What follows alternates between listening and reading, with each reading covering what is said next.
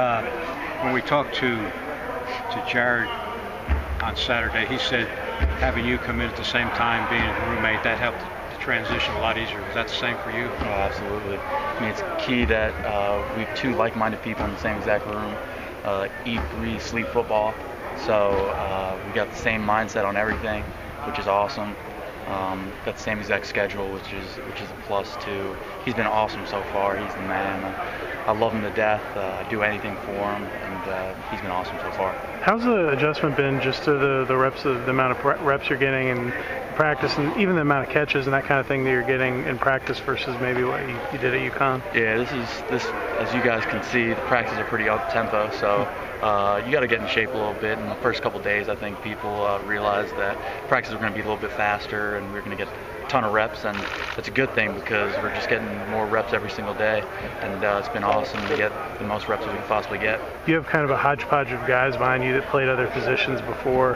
How much do you take kind of that leadership role on in terms of developing them and that kind of thing? Absolutely. That was one of the reasons why I came here, is to be able to set a good standard for the tight ends, set a good example for these guys. Hopefully I'm doing everything that I can. They're a great group of guys, and I love them to death. I mean, I do anything for them. They're working their tails off every single day, and I appreciate that for them. And I go to war with them any other day, every day. In making the decision to come to Georgia Tech after you graduated at UConn, beyond the ability to be a leader, because everybody's new at tight end here, what else appealed to you? Did you know much about Temple, them being in your conference and so forth? I knew about Temple when I had to play them every year. You know that when you were going to play a Coach Collins' team, that was going to be a tough-nosed game, and that they were going to come out and they were going to smack you in the mouth.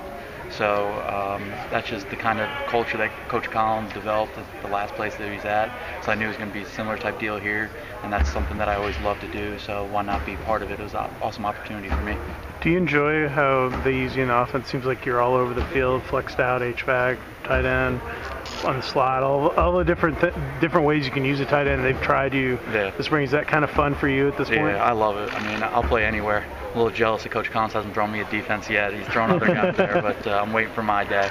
But hopefully that'll come. So I'll play anywhere. So it's been awesome. Have there been things like the other guys have asked you about playing a position, or you're showing them something that make you realize, wow, we really are kind of starting from ground zero here? I think maybe at the beginning, but these guys pick up things really quick. They want to work, they want to come in on the off days, they want to do stuff when it's not mandatory. Right. So I think that's key to building steps to become a good tight end group. Right. Are you going to carry the TD over into the fall? I kind of just saw it in my locker one day. I didn't even know that it was coming, but I was jacked up when I saw it. Coach Collins is the man. I appreciate him for that. It's pretty cool.